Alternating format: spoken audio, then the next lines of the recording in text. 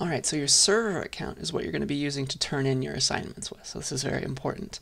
And if you were added to the class a bit late, you probably don't have an account yet, and you're going to have to ask me to give you one. Okay, but most of you I have given an account on the server to already.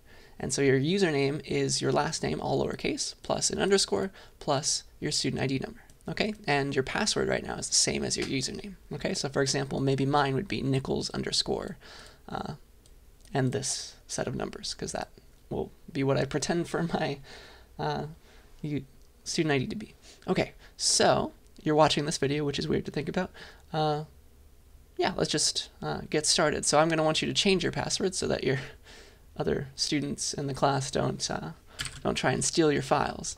All right, so all you have to do is type change server password on the terminal. So you open up the terminal and do this, and just hit enter. It's going to connect to the server and ask you to enter in your current username, or your username and your current password.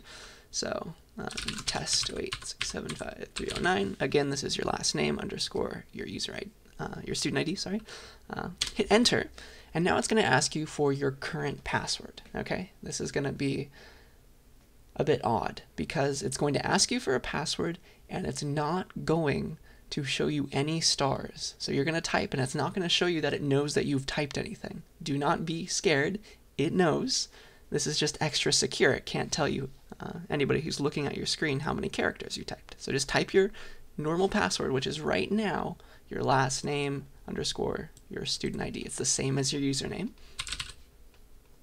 Oops, and I already messed up.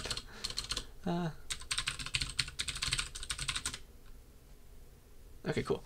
So you're now going to change your password. So you're going to type in your current password once more. Again, you won't see anything.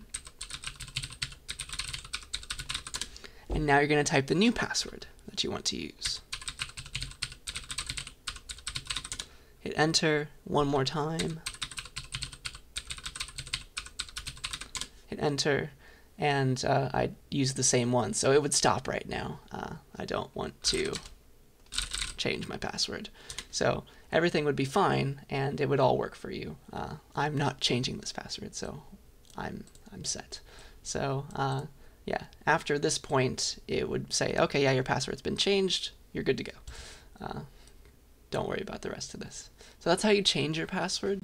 Just keep in mind that you won't see any stars or anything. Don't be scared about that. Yeah, that's all. And so now you can use that new password along with your same username to turn in your assignments for your labs. Okay, I think that is everything that I wanted to talk about. Please yell at me if you have any questions at all. So yeah, I'll see you in lecture.